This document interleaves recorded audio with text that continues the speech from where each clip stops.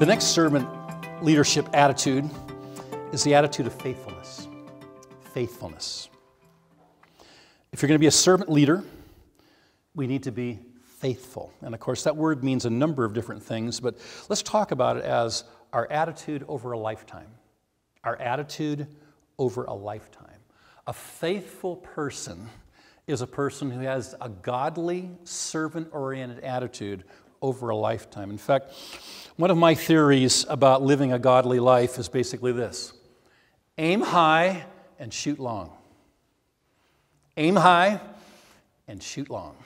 It's the idea of, have a godly ambition for Him, a godly obsession, a commitment to Him, which is high and big. It's a high standard. You want to live a godly life, but you don't want to do it for just a year or a few months or when you're young or this or that. You want to do it over a lifetime, okay? A lifetime of what we consider faithfulness.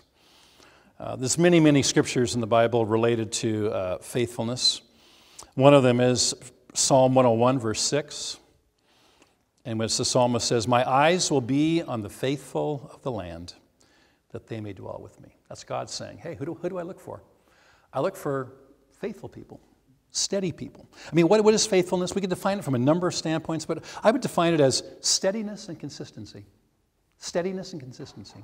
The best servants are those that are dependable. They're steady.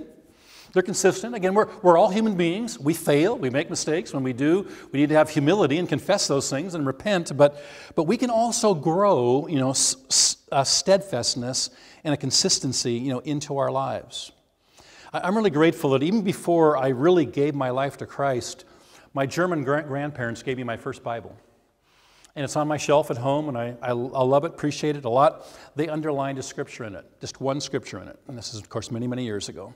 And that scripture they underlined in it was Revelation 2:10. And the older I get, the more important that scripture is to me. And Revelation 2:10 says, "Be faithful unto death, and I will give you the crown of life."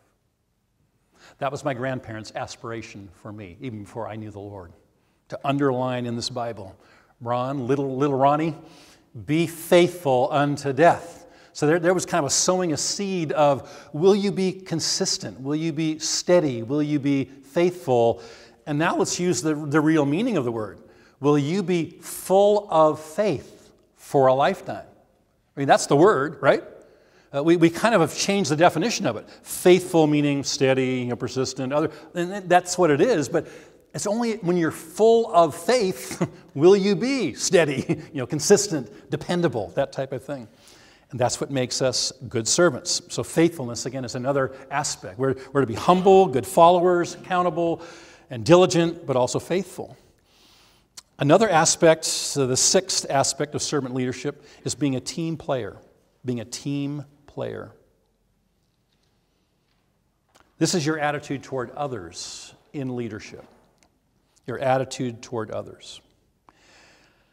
When I first thought about leadership, you're always kind of taught somehow that leadership is singular, Your coach, he's the leader. Your teacher, she's the leader. Or kind of the big honcho, whoever the leader is the leader. And you kind of think of leadership as relatively singular. But what's interesting is that if you really get into Scripture and the Bible's orientation toward this, and of course what I'm teaching you is God's view of leadership, not the world's view, not that view, but God's view of leadership, of course, begins with a team. The Trinity is a team. We're not talking about one. We're talking about one in essence, but we're actually talking about Father, Son, Holy Spirit. It's actually shared leadership.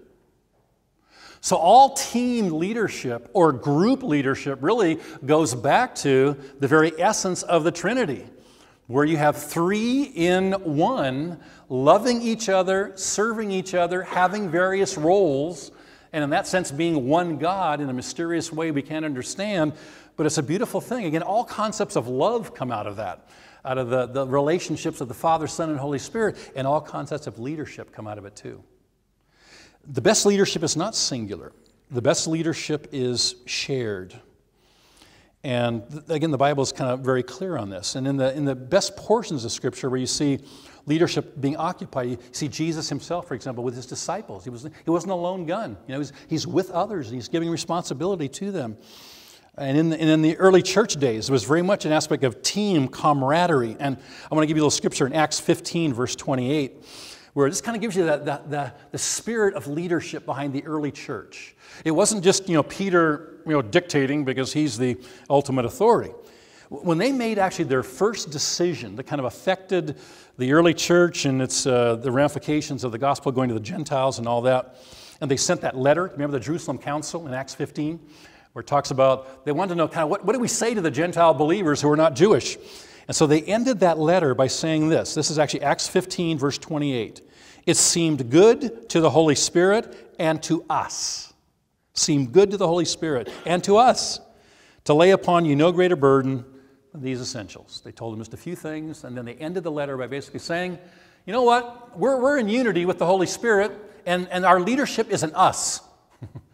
This is not, a dictate from Peter from on high or something like that. They were demonstrating the aspect that leadership should be shared, and the more it is shared. This is why a lot of churches in the last 20 or 30 years have gotten away from top-down leadership and have gotten more to elderships and shared responsibility, because that's more of a biblical model of leadership.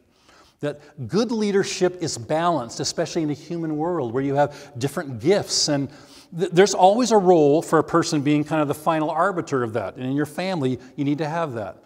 In fact, in church history, we call that the term primus inter pares, first among equals.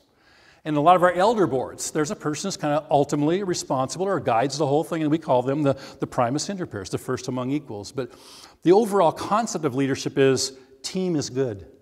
Differing gifts is good. Submission to one another is good. Working in tandem is good. And you find it as a tremendous model of servant leadership in Scripture. It starts right in the Trinity itself. Number 7, another aspect of servant leadership is the idea of discipling others as a major goal in life. Training, mentoring, discipling others, which is really your attitude toward the future. Your attitude toward the future. If you are a good leader and a good servant leader, it's not about you giving dictates or even you getting glory. It's really a matter of you serving people, and just like a parent should be for their children, you wanting them to do better than you. And you actually looking forward to passing the baton to them, to where you even step out of certain realms of leadership because your whole philosophy is, wow, I want to hand this off. This is not about me and my position for life. It's really about developing you to where, as John the Baptist actually said about his relationship to Jesus, this is John 3, verse 30, he must increase, I must decrease. That is a great attitude of a leader. Others must increase and I must decrease. If I'm really going to be a good leader of this study group, home group, or of this church, it'd be kind of nice if I just kind of faded in the background because I trained them so well that the baton was passed on to another generation of leaders. That's really the godly concept, which is also why Paul said so much in his letters about, train others, pass on to faithful people, like 2 Timothy 2, verse 2, that they may teach others also. So if we are to be servant leaders, it's not a matter of enjoying our position and just staying in that position. And actually in our organization, one of the reasons that the organization I served in has continued to grow and grow and grow over the years is at a point in time, a lot of the leaders stepped out. They stepped away. You got to actually get out of the way so others can grow up into leadership, because you want expansion. And expansion does not come when you stay at the top of the pyramid, stopping all the flow of everything else. You actually want there to be multiplication. And so discipling others, turning it over to others, again, not being so in love with your position that you want to stay there, that's not your attitude. The attitude is, wow, if I can train somebody else to do better than I'm doing, I want to decrease. I want to kind of just fade into oblivion and let others, that's the attitude of the Godhead in terms of servant leadership. And the final one then, the eighth quality of a servant leader, and this is a big one, this one's really important to me, is a servant leader has no desire for position or status. Has no desire for position or status. And this really is your attitude toward power, which I said, and has been said in the worldly context, power tends to corrupt, and absolute power, absolutely. But it's your attitude toward power. You have no desire for position or status. I can actually drive into a corporate headquarters or into a church facility and see certain things stand out to me as to whether they really understand this one. If I see a special parking place, say, reserved for the pastor, I wonder about that a little bit. If I see the CEO or the leader having the nicest office in the building, in the tower, or in the room with the view, that says something to me about that. Because real servant leadership is not about perks or the trappings of power. And again, Jesus was the one that destroyed the worldly model in that one, because he wanted nothing to do with that, which we read in Philippians chapter 2. And we also read it in Luke 22, where we started out, where Jesus said, hey, in the world, the worldly leaders, they like their positions. They like their name on their lapel. They like the name on the door. They like the biggest office. They like the parking place. It's all about the perks. It's the trappings of power, the insignias of power. And Jesus said, but you are not to be like them. I'm here as the one who serves. I wear just a normal cloak. I don't have any trappings of power. None of those things.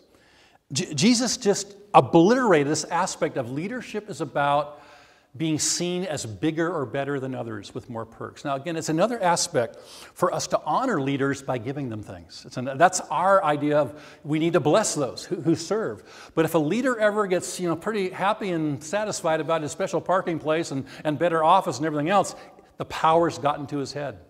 That is no longer servant leading. Jesus never led in that way. In fact, let's finish by very quickly talking about how Jesus was the perfect servant leader in all 8 of these qualities. Number 1, Jesus was humble. God is humble. He even said, come to me, all you are weary and burdened, I will give you rest. That's Matthew 11, 28 and 29. Take my yoke upon you and learn from me, for I am gentle and humble in heart, and you'll find rest for your souls. Jesus said he had a humble heart. That's servant leadership. Number 2, Jesus was a good follower.